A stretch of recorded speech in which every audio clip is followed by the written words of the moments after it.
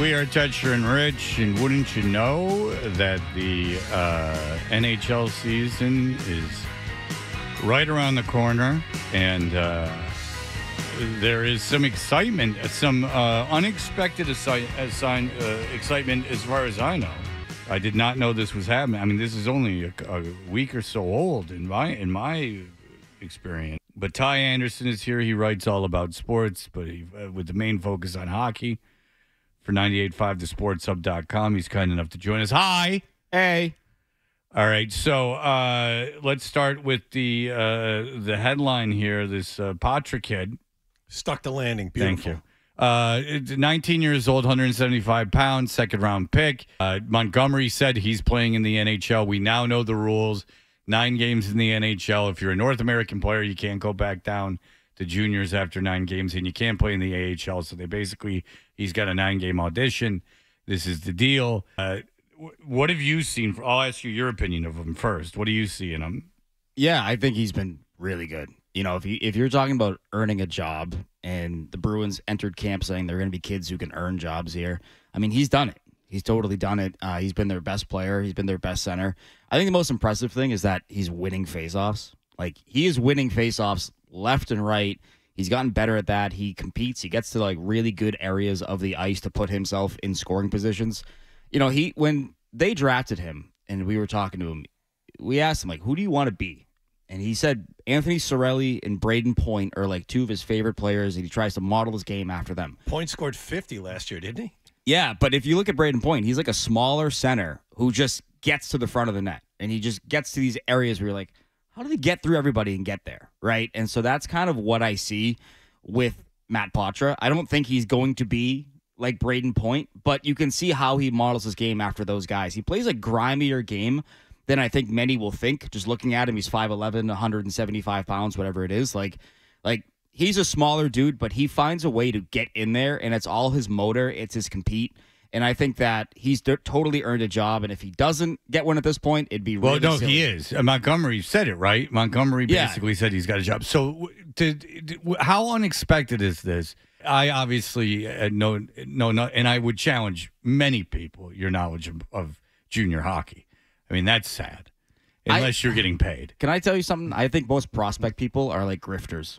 Well, sure, because who else knows? No way. You have such an esoteric knowledge. Like, it's like, who else is going to know? You just killed about 5 people at an online business on Twitter. Yeah, but I don't care. I don't care because they well, there's I mean, no they're very way. powerful, Ty. I mean, you're really taking on the man. No. So, I mean, There's no way to watch that many players. There's no way. If you're covering junior hockey, I mean, you obviously are a man of great means and power. But nonetheless, was this maybe as you go back and look, how unexpected is this? I understand at 19 he wasn't supposed to be on the Bruins, but was this kid like a hot shot coming out? What was the deal with him? I think that you had hope that he'd be here a year from now. Like next year would be the year he'd kind of push, right? 20 years old makes more sense. Like, I thought he would kind of stick around for a little while, maybe play 4 preseason games and get sent back. Like, hey, you're knocking at the door here, but the rules make it so that it's hard for us to give you a real look like we want to.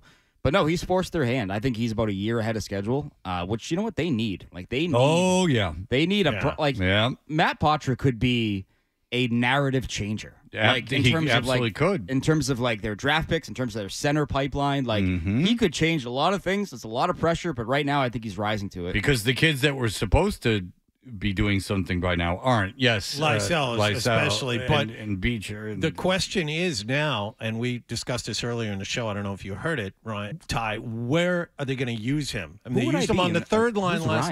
Ryan Johnson. Ryan Johnson. I was like, no. You do a show together. No, I know. Don't but act I know like him it's as like RJ. such a so stretch. No. Yeah. So RJ, how do they use him? He was on the third line last night. Fred and I discussed and agreed they really can't use him on the fourth line to be wasted there. Billy agrees. And Fluto Shinzawa was the first to think that maybe he's a second line guy. Yeah, I mean, I have him between Marchand and DeBrusque. So that's what I would do. I think if you have a high skill player, you don't waste him with. You know, last night, listen, he played with Frederick and Geeky, and, like, that's fine. But you're not going to maximize his skill set, in my opinion, if he's playing third line minutes. Like, you know, maybe don't give him top power play, but you got to use him with skill guys to get the most out of players. And when you have a 9-game trial run where you can basically do whatever you want, you better use that to maximize the skill set and find out what you have there. You want to do 1 game or 2 games where he's with those guys, sure. But the most you're going to get out of him is by putting him with guys who can score consistently. That's Marchand. That's DeBrusque. I was even at the point, but I realized it's not going to happen because they really want to use Zacha as a center. I was at the point where I was, during the preseason, I was like, I wouldn't be against seeing Zacha, Poitras, Pastrnak at some point. But I understand why they don't want to do that. Zacha is a center now for them long term. Is he their second-line center or third-line? It all depends how you look at, like, what do you view the line that has Pastrnak on, the first or the second? First line. Right? Like, so I'm the camp that I look at Marchand as the first line. That's how it's been for 10 years now. So that's just probably me having to, like, retrain my brain there. But Zacha will be centering Pastrnak. So that's top 6. Again, whether you look at it as so that will be the second line. Yeah. Yes, that will be the second, because they're not moving Marchand off the first line. So that would be the second line, and then Coyle's the third line.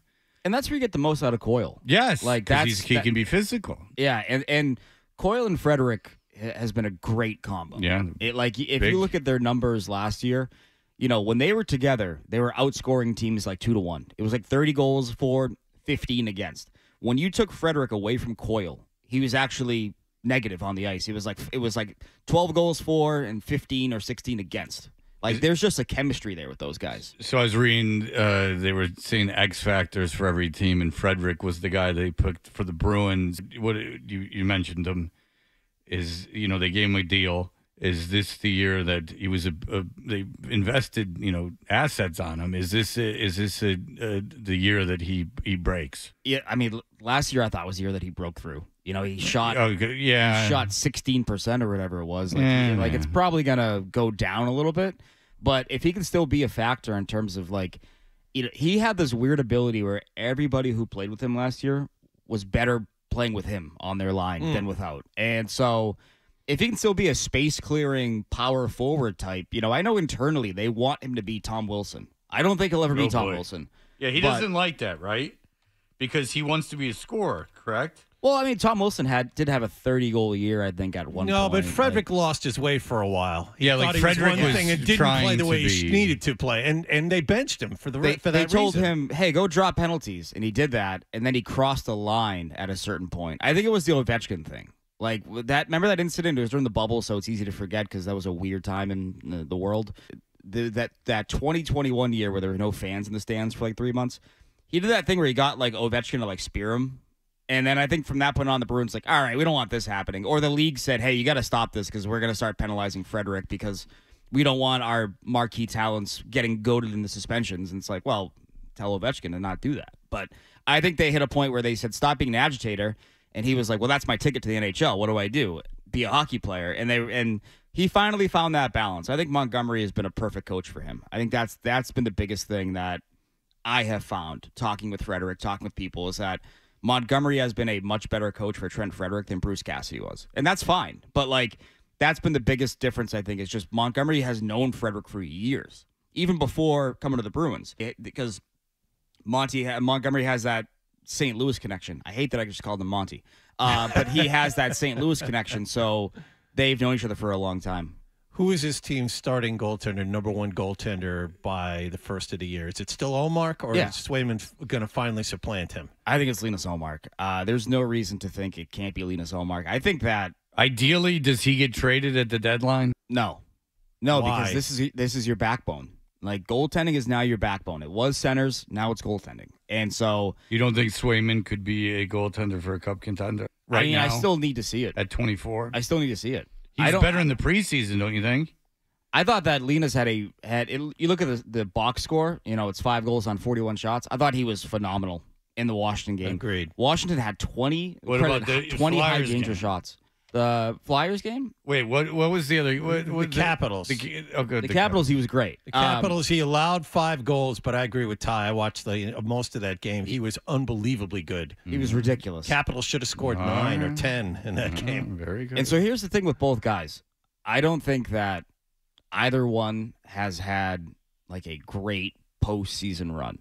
Ullmark had a great Game 4 down in Florida last year. He had a great Game 1 against Florida last year. He wasn't good against the Hurricanes. And I thought that the Bruins played their best defense they've ever played in front of Swayman in 2022 against Carolina. He didn't win a road game. Like, that was an issue. Like, so I think they need one of those guys to bump to pop. And I don't think we know which one it's going to be yet. And I also think that if the Bruins are as good as I think they're going to be this season, when you get to the playoffs, if it's how you got there, go with the rotation. Don't go away from it. How good do you think this team's going to be? Second place in the Atlantic Division. Really? Yes. That's what ESPN is saying too. By the way, he did face Philadelphia and lost. Jackasses. I know, but specifically, we were talking about Washington. I know, but I was bringing up another game just to be a hot shot. All right, so Wasn't you that got the them shootout loss? 4-3, whatever happened. Yeah. All right, so do you have Tampa Bay not making the playoffs? That's what ESPN has. They have Tampa Bay not making the playoffs. I have Tampa Bay in the wild card hunt. I don't know if they get there, but I look at that team. That team is you remember how the Bruins used to have all their eggs in the basket of Bergeron, Marchand, Pastrnak? Yeah. Tampa has that right now. Yeah, Tampa has Point, Hagel, and Kucherov on one line. It's a phenomenal line. But once you get beyond that, it's Steven Stamkos and then, Anthony Cirelli, who's good, but, there's a lot of question marks there. Like, all right, let me pose it to you this way. Would you rather have Charlie McAvoy, Hampus Lindholm, and Brandon Carlo as your big three? Or would you rather have Victor Hedman, Mikhail Sergachev, and Eric Chernak as your top three? I'll take option A. Yeah, same with me. That's what I mean. So I think that the Bruins have a slightly better defense now. And they have better goaltending. And also, Vasilevsky's out for 2 months. That's a massive loss. That's a back, so we don't know. Yeah. You know what I'm saying? You were talking about the defense. We started this conversation talking about Potra. Mason Lohrei is supposedly one of their top 2 prospects, and by all accounts has done very, very well during the preseason, but the odds are stacked against him because the Bruins' defense is stacked. Where does he wind up? I think he's in Providence to begin the year, and I say that only because he's not going to bump McAvoy off power play 1. He's not going to bump Hampus Lindholm, who had 50-something points last year, off power play 2. So he's not going to play in the power play. Doesn't make any sense to give him Derek Forbert's role, being a third-pairing guy playing on the PK. Put him in Providence, give him 25 games down there, playing 30 minutes a night, and see what you have. Because I just think that right now, when you watch Mason Lohrei, offensively, a delight. He's a treat. I love it. Away from the puck, I see a guy who needs to work on some things a little bit. Needs to get used to the physicality of the pro game. It's a lot faster. It's a lot different. Guys will target you. I thought that in the Washington game, I thought he was good, but I thought there were times where he heard footsteps and turned the puck over, or he lost a bat along the wall. That's totally fine. I'd rather him iron out those kinks down in Providence, where it's relatively pressure-free. He's learning on the fly, and he can play minutes and minutes and minutes. I don't think he has a gateway to high-end minutes out of the gate here in Boston. I think that he kind of needs to force their hand. It reminds me of Pastrnak in 2014. Pastrnak began the year in the minors, despite the Bruins needing like a right shot, right wing. Like, they needed that. But they said, no, we need to see him in Providence first. In Providence, he was a point per game. They brought him up. He never went back down. He went back down one more time for injury recovery, like rehab. He never went back down. I think that's kind of a similar path here. You're going to see him this year. I just think it's going to be in January or late December versus October 11th. All right. There you go. Ty Anderson. He'll be a very busy man coming up here. Are you going to be at quote-unquote media day on Monday? I will. I hate that's at the Garden, by the way. Yeah, so do I. What a nightmare. We're not fans. We too will be there. So. Oh, nice. Yes, yeah, we're going to be there, even though it's not supposedly really media day. Well, it's great. I would say I would come and see you guys, but because you're going to be at the Garden, they'd be like, hey, where are you going? Where are you going? Where are you going? Apparently, we're going to be right across from where the press conference is. Yeah. I love anytime I walk down like the Garden, like down a hallway. Covering the team for 14 years now. There's always someone, sir, like yell. I'm like, yeah. I know where I'm going. I'm fine. I'm good. There's always that one security guard every year who's like brand new and is treating it like we are. Well, you're a young-looking man. Maybe he thinks you're a teenager. And I'm old as hell now. I wake up and my back you don't hurts. look that way. You understand what I'm saying? Yeah, I get it. My face is my laminate, my friend. I mean, we have a very blue-collar audience. And when the security guards see me, Mr. Toucher, call me Fred, please. Oh, yeah. And they go, I insist on calling you Mr. Toucher. It's a sign of respect. And I say, I appreciate that because it's better that you're doing that. No, I'm just kidding. I'm never at the Garden back anywhere. Somebody once like DM'd me and they wanted like career advice, which I'm not a person to ask for that.